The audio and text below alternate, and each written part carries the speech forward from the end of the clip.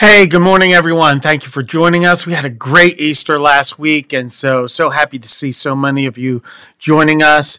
Real quick, I am going to give you the 3 points for my message today, and that is Jesus has an upside down view of now, Jesus has an upside down view of status, and Jesus has an upside down view of strength. So before I get into all that, I just want to give you a few announcements and just give me a second right here to get these things ready and share these with you. First of all, we'd like you to see that, and I'm getting everything ready here. Hold on. We'd like you to see that our service times have changed a little bit. We have our Facebook Live at 9 a.m. You're watching that right now. And at 10 a.m., we are in person here live. And we have small groups during the week. If you would like to give the First Assembly, you could do a cash or check and give that to First Assembly of God.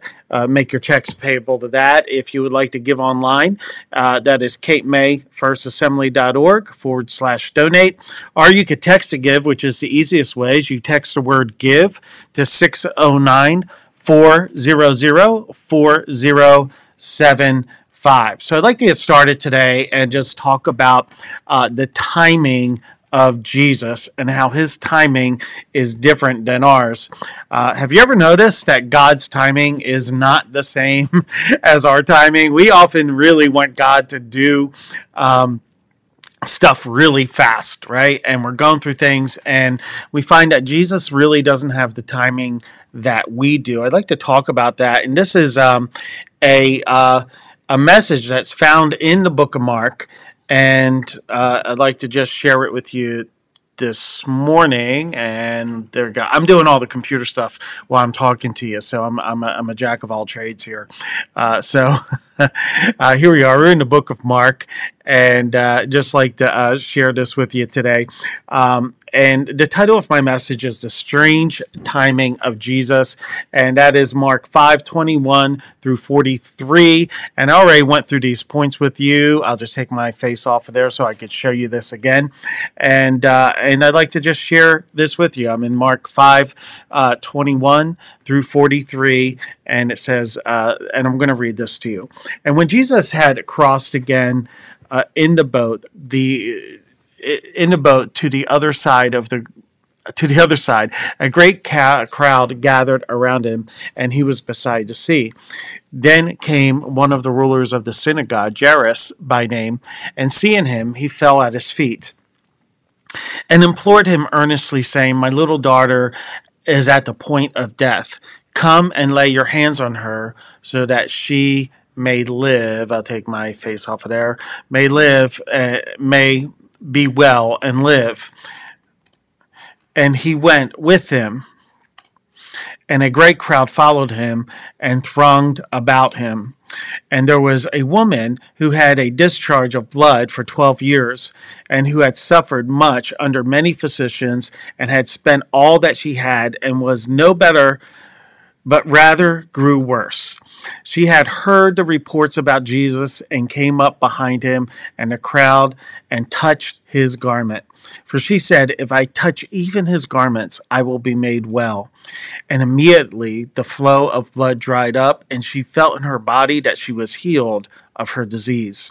And Jesus, perceiving in himself that the power had gone out from him, immediately turned about the crowd and said, Who touched my garments?"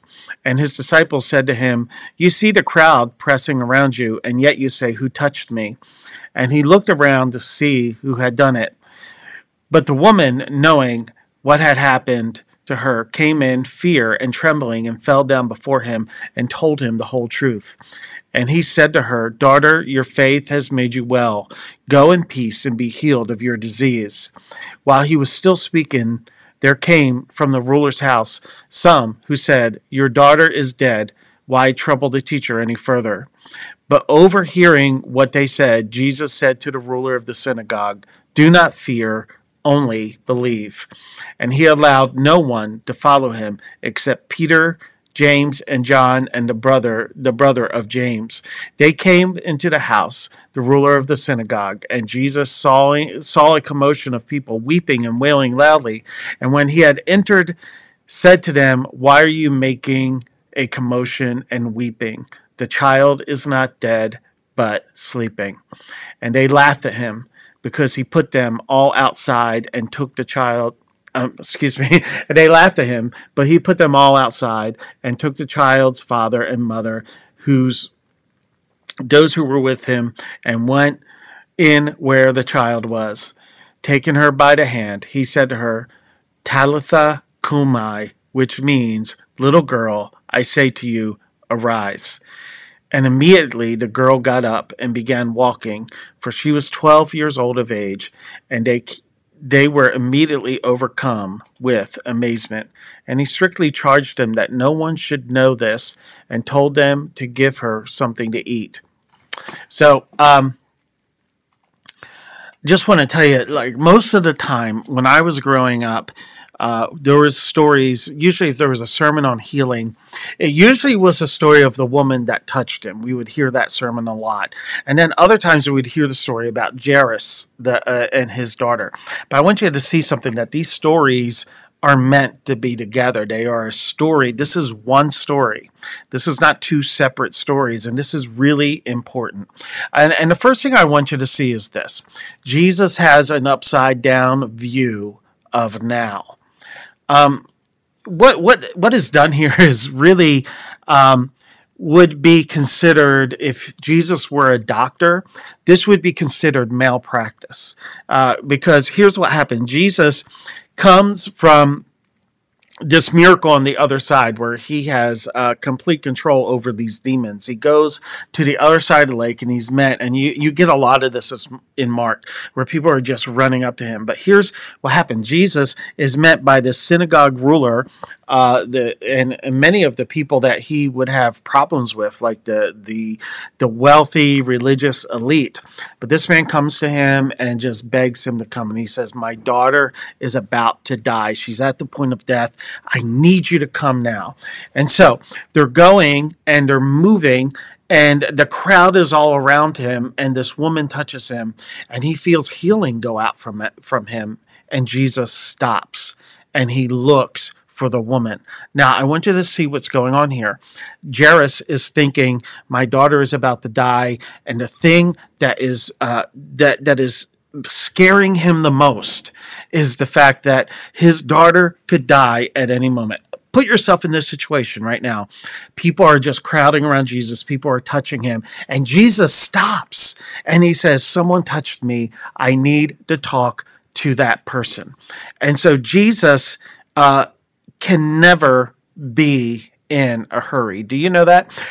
Jesus is never going to serve us on our timetable, because Jesus knows that there are more important things. There was more important things for Jairus in this situation. See, the reason why Jesus never functions on our timetable is because serving Jesus will get us more than we ask for, and at the same time will require more from us than we think, right? So here's Jairus. He is going and he's saying, "Please come. This is an emergency.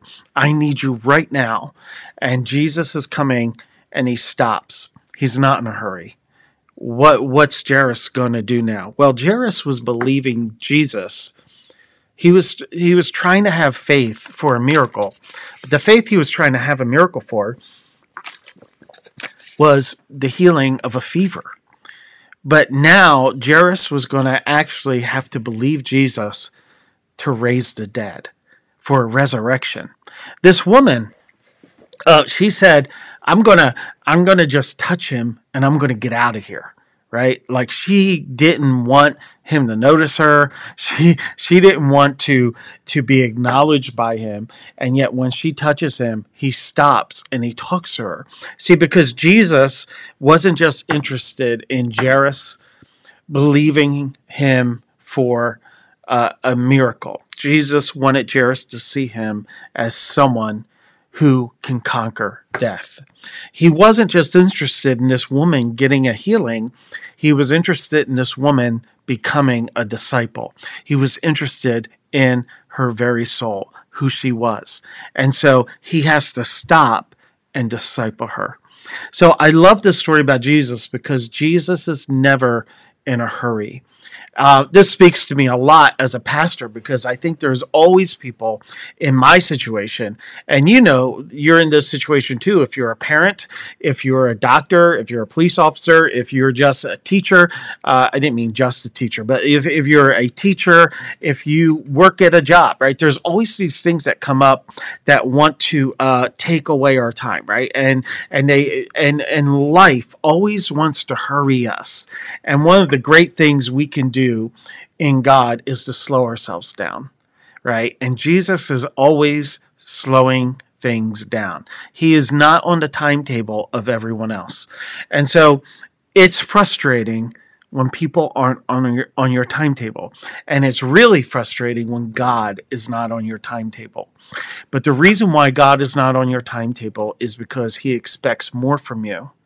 And he wants to give you more than what you're asking for. Jesus didn't want to just give this woman a healing. He wanted to give her new life. Jesus didn't want to just give Jairus an opportunity to see a healing of a fever. He wanted Jairus to see that Jesus is in control of life and death. So I'll take you quickly to my second point today, and that is this. Jesus has an upside down view of status. Jesus has an upside down view of status. We first said Jesus has an upside down view of time, right? We are always in a hurry. We got to get it done now, but that's not the way Jesus thinks. See, because to Jesus, death and a fever are the same thing because he has the power to overcome those things. But he also has an upside down view of status. See, when Jairus came to Jesus, I'm sure his disciples were saying, oh, this is good for us. Jesus is going to heal this guy's daughter. And now the religious leaders and the religious figures are going to see Jesus in a different way. Jairus was rich. Jairus was a ruler. Jairus was educated. And that's not to mean that Jesus despised him because of these things. But Jesus wasn't going to be manipulated into something because Jairus had status, Jairus had money, Jairus had position. This woman, on the other hand, the scripture says she had spent all of her money on doctors. And so this woman was poor.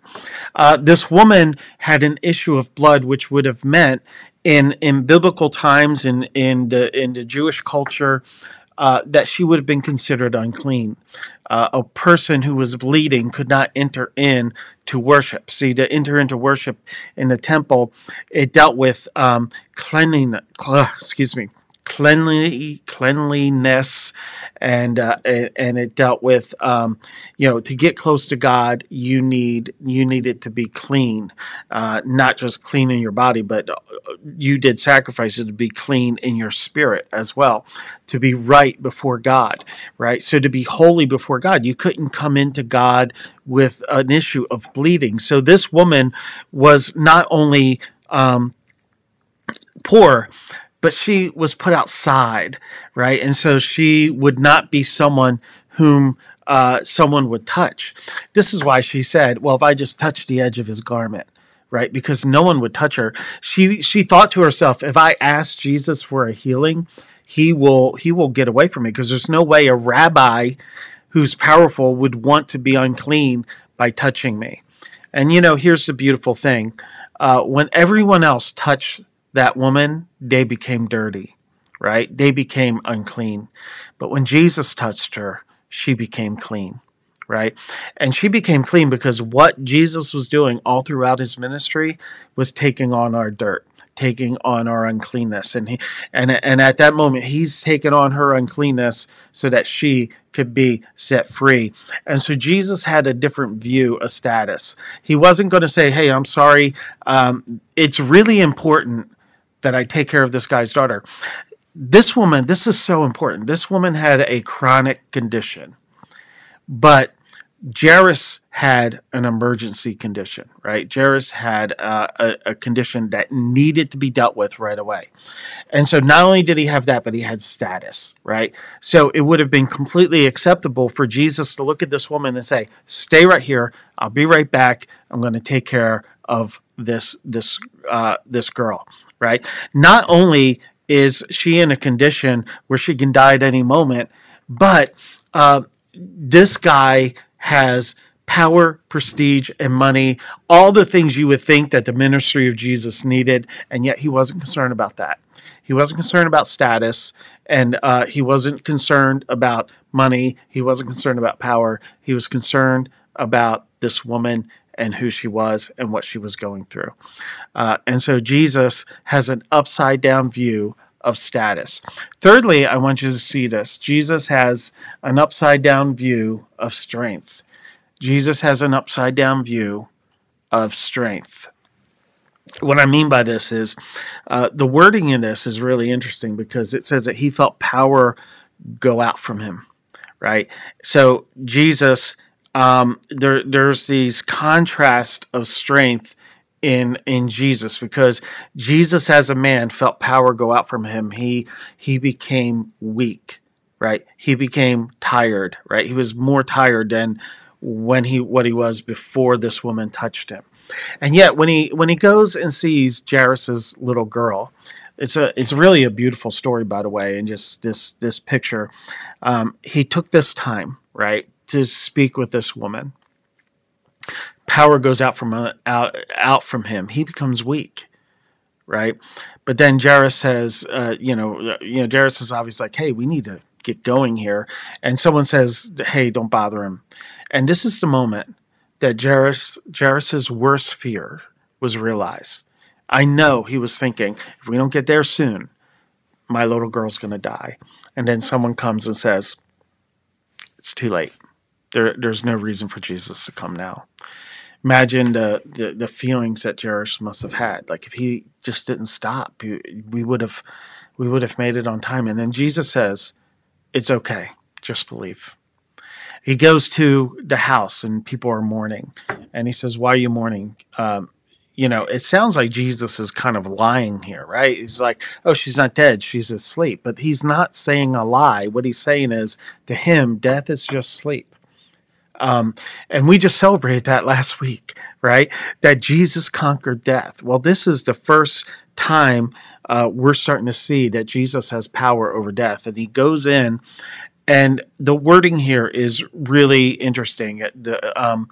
He says this phrase, little girl, which is translated little girl.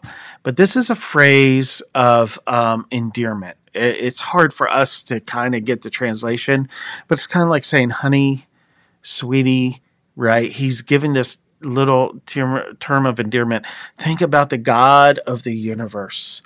And this amazing God that has created everything has become a man and is living among us and just has the heart. This is the heart of God. He just looks at this little girl and he says to her, "Hey, sweetie. Hey, honey, get up." We have instances of this in the Old Testament, like Elijah, where he goes in to a little boy who died. And Elijah has to spread himself over the boy and cry out to God and pray and spread himself over the boy. And then finally the boy gets life in him and God does this miracle. Jesus doesn't have to do any of that. We talked about this before. Jesus doesn't have to do like these cantations. He doesn't have to do these long prayers. He doesn't have to do any of this. He simply says, "Get up." And he says, "Little girl, get up." And the little girl gets up. So we see this immense power of Jesus. And yet at the same time, when this woman touched him, he became weak. And this is what Jesus Christ has ultimately done for us. He went to the place of weakness so that we could experience his strength.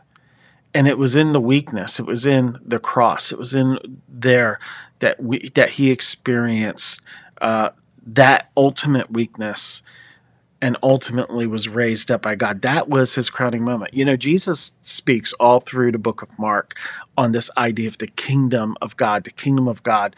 And he says things like, if the Son of Man be lifted up, this is this is kingship language. If the Son of Man is lifted up, I will draw all men unto me. And so they're on their way to Jerusalem. They're getting ready to go to Jerusalem, and they're like, okay, we're going to lift up Jesus. But Jesus gets lifted up. His crowning moment, the moment he becomes king, is on the cross where he's giving up his life. He's received the crown. He's given a crown. He's given a robe, and he's lifted up on a cross in the ultimate act of weakness. And in that act of weakness, he gives us his strength. He gives us his life. He gives life through weakness. He gives up his life so that we can be strong. So let me give you some hope thoughts today. Some hope thoughts. He loves you too much to be hurried by you. Jesus loves you. Excuse me, Jesus loves you too much to be hurried by you. I know right now you're saying, Jesus, I need you to do something for me. I need you to do it right now. I need you to hurry. I need you to do this. There's so much more Jesus wants to teach you. There's so much that he wants, so many ways he wants to impact your life, that if we let him hurry, if he let us hurry him all the time, we wouldn't learn, we wouldn't grow. It's because of his love for us, he's not hurried by us. Remember, Jesus wants more from us and expects more from us. We're going to give more to him than we ever think we're going to give, and we're going to get more from him than we ever think we're going to get. And that's why Jesus is not hurried by any of us. Secondly, he loves you too much to be hurried by you. He's not panicking over your situation right now. Now, I don't know how that makes you feel, but I have noticed that sometimes I deal with people who are in a panic, and if I'm not in a panic, they get mad at me, right? And I think that's how we feel towards God sometimes. We're saying, God, I'm in a panic right now, and you're not panicking. But instead of getting mad at God, take comfort in that. Jesus isn't panicking over something you're going through right now. It's not even close to anything he has gone through, and it's not like he's never seen this before. So we don't have to panic. We can trust and put our faith and put our hope in him. And then finally, it is, this still saying he's not panicking over a situation. Hold on. Give me a minute. Okay. He is drawn to weakness. This is so beautiful. Do you know Jesus can't resist certain things? One of the things he can't resist is repentance. Repentance is an act of weakness. We say, God, I'm weak. I need you. Jesus can't resist that. If you're going in prayer to him and you're saying, okay, God, here's all the things I've done for you, and so therefore I need you to do these things, well, that's fine. At least you're praying, but you're not necessarily impressing God with anything. But when we come to him in weakness, he can't resist, because that's when he gives us his power. Jesus can't resist weakness. And so if you want your prayers answered, and I'm not talking about in some manipulative way, I'm talking about just reality, we come to God in weakness. We admit our weakness, and in our weakness, he is strong. Well, that's my message from the book of Mark today. So want to just thank you for joining us, and it's so great to see you. Let me pray for you. Father, I pray in Jesus' name that you will just help us to see that your timing isn't like our timing, and whatever we're going through today, we can put our trust in you. Even death is like sleeping to you. So there's nothing that we are going through today that you cannot handle, and so we love you. We thank you. We thank you for your cross, where you gave everything for us. We love you and praise you in Jesus' name. Amen. Well, God bless you. And if you're in the Cape May area, we'd love to see you today at 10 o'clock. If you are coming down to visit, please visit us. We would love to see you. God bless you, and may you have a wonderful day. Amen.